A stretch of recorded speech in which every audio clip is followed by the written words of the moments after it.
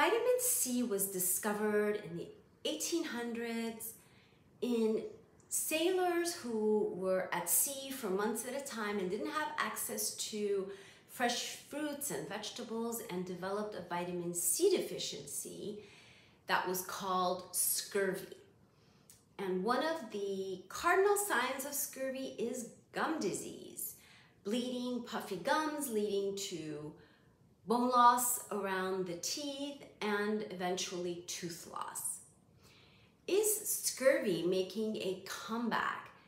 And you may be surprised to know that despite the abundance of fresh fruits and vegetables, scurvy is making a comeback, and I will share a few reasons why. Vitamin C is very sensitive to light and heat. So if you buy a vegetable that has vitamin C, but then you cook it, you're gonna lose a lot of the vitamin C nutrients. If you're drinking pasteurized juices, the heat during pasteurization inactivates the vitamin C. So you really wanna drink freshly squeezed juices and just enjoy them right away.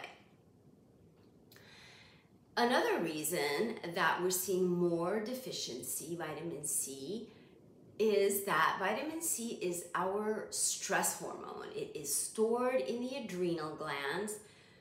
So when we are going through a stressful period, whatever the brain interprets as a threat, and that could be physical illness, that could be emotional, the brain makes a phone call to the adrenal glands where vitamin C is stored, and we need that vitamin C for our stress response. And most of us don't take enough vitamin C when we're stressed to compensate and become deficient.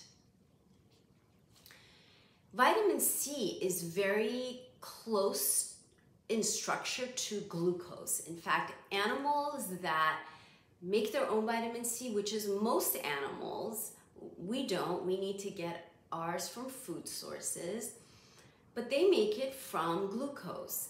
And glucose and vitamin C use the same receptor sites to get inside the cells.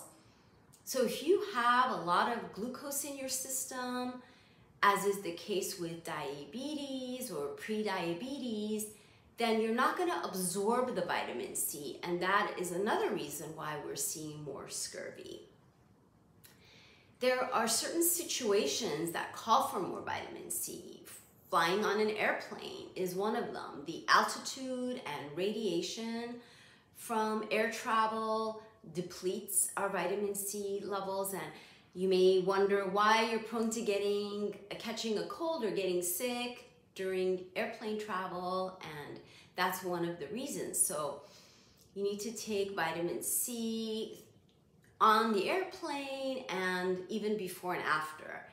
In fact, in Japan, there are many vitamin C infusion places where you get an IV vitamin C boost before you hop on an airplane. And I think you're going to see more and more of these in airports throughout the world. I highly recommend this book, Curing the Incurable, Vitamin C, Infectious Diseases and Toxins by Dr. Thomas Levy. Dr. Levy is a board-certified cardiologist, and he's also a consultant at the Reardon Clinic, where the world-class protocol for intravenous vitamin C was developed. So certainly, gum disease, periodontal disease is an infectious disease that is greatly helped by vitamin C. And I think vitamin C deficiency is one of the overlooked factors when we're trying to figure out why a person is getting periodontal disease. Because we don't just want to treat periodontal disease, which we can effectively do with LANAP laser therapy, but we also want to figure out why the patients are getting it so that we can put them on a good prevention program after treatment. Certainly vitamin C is an important part of my Keep Your Teeth program, both in terms of gum disease prevention and management after LANAP laser periodontal therapy. Vitamin C helps to clear the toxins after LANAP, because these bacteria that cause gum disease are some of the most noxious bacteria and release endotoxin, which is one of the most harmful substances known to mankind. And vitamin C can help your system detoxify after a procedure to eliminate the bacteria. And vitamin C is critical for building collagen. So we want strong gums, we want strong bones when we're treating gum disease. And even if I'm doing a gum graft procedure to build gum tissue around receding gum lines, I want lots of vitamin C on board. So vitamin C is critical for oral health. What kind of vitamin C? The ascorbic acid ingredient that you see in juices is actually a preservative. It's not really vitamin C. It's made from corn that has been sprayed with pesticides often, and they take the sugar from the corn and mix it with sulfuric acid, and that's how they make ascorbic acid. That's not the vitamin C that is the whole complex that your body needs and recognizes. The whole C complex also has copper that is necessary for the immune system and flavonoids. So you want to look for a supplement that is whole food based. You might see ingredients like acerola cherries or rose hips or oranges. And certainly the best way to get your vitamin C is by eating fresh fruits. But sometimes you need a little bit more if you're dealing with a chronic illness, infection, chronic stressful situation, air travel.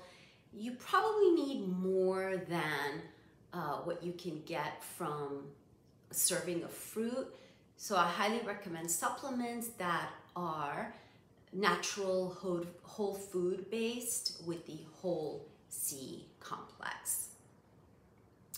I hope this helps. I look forward to helping you keep your teeth for a lifetime the way that Mother Nature intended, and certainly vitamin C is an important part of my Keep Your Teeth program. Thank you for watching.